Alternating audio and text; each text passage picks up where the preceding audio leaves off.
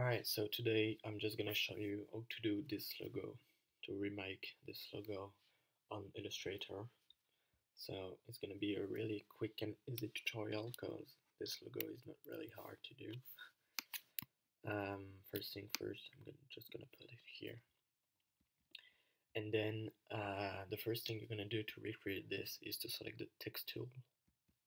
So here in the toolbar, text tool, and you're gonna type what you want onto your canvas. So I'm just gonna go with the basic antisocial social.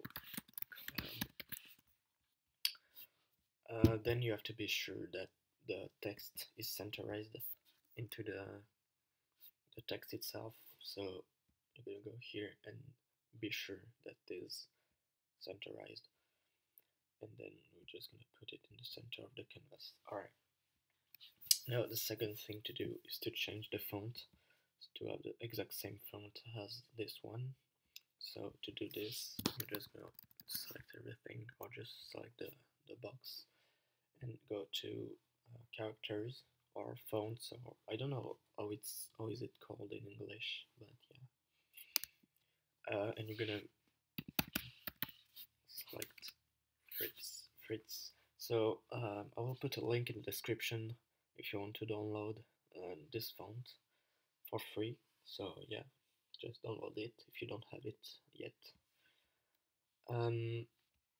So now we are pretty close to this.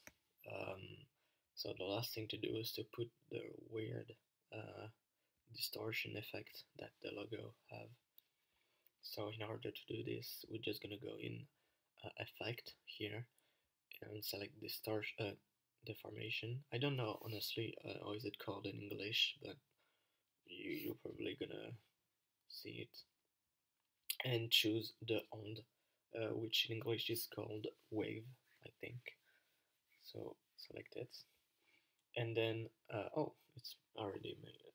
It's already entered. Okay, you're just gonna put the exact same values that I put here. So inflection 22, and I don't know how to say this in English, but 14 and 4 on horizontal.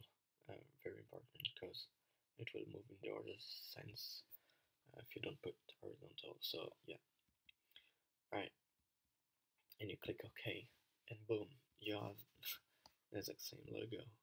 So pretty easy, and now you can write down whatever you want, and we just keep the same distortion, and you can write down whatever you want. So yeah, antisocial social club logo tutorial.